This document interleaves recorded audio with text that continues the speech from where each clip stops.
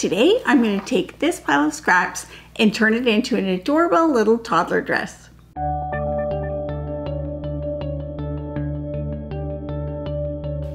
Welcome to Epida Studio. My name is Elizabeth and I help you make beautiful things with quilting, pojagi, and embroidery. You may have seen some of my other projects where I take a reversible pojagi patchwork seam and I use it to make pieces that are reversible. The seams are finished on both sides. Well, that's what I'm doing today, and I'm going to be making a cute little baby dress.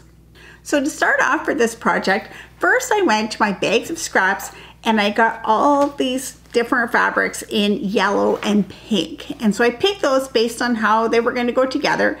So once I sorted them, I pressed them all, and I'm probably not going to use everything in my project. This is more fabric than I think I'm going to need. And so anything that I have pressed here, it's not going back into my bags of scrap. It's going to be then cut down and put into my bins of pieces that are cut by size.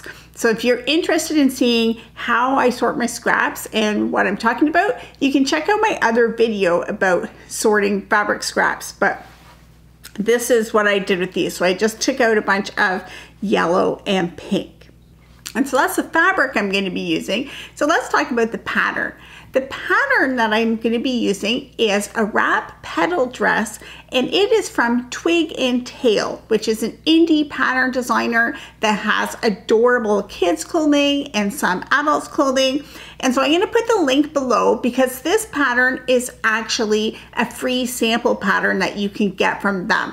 So I'm not going to be sharing any measurements or anything from the pattern, but you can get the pattern and do this yourself if you want. So I got the pattern, and it was a digital pattern, so I had to print it and put it together, and then I traced the pieces. So I'm going to be working on the back of the dress, and so the back piece, it's something that normally you would cut on the fold, but for this situation I traced it on tissue paper and I have it whole, and you'll see why in a minute. That I want the flat piece, I don't want to have it on the fold. And so once I have this piece, then I took some scraps and I just started sewing scraps together into pairs. So I have a couple pieces. These are all different sizes and different kind of random shapes. And basically this is going to be like a jigsaw puzzle, but it's a jigsaw puzzle where there's no wrong answers. I'm going to lay out my pattern on the table, and then I'm just going to start placing these pieces on and then filling in with other pieces and then just joining together until I have a piece that is bigger than my pattern piece. So you can watch the process of how I do that.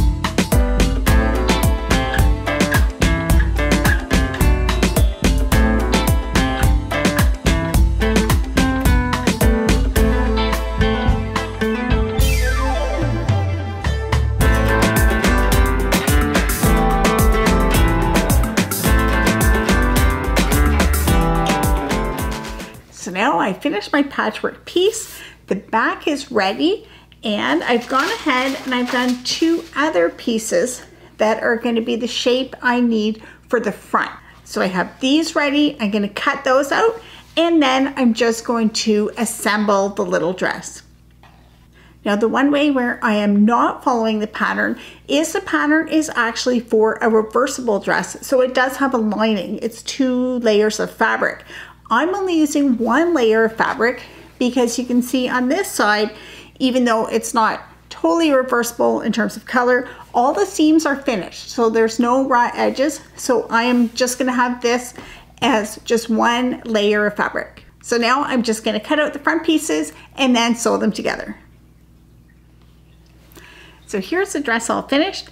And you can see to finish the edges, because it's only 1 layer and there's no lining, I did put a binding all the way around the edge, and I think that really finishes off and it looks really cute and adorable. You can see the front is made with flaps, so it's a wrap dress.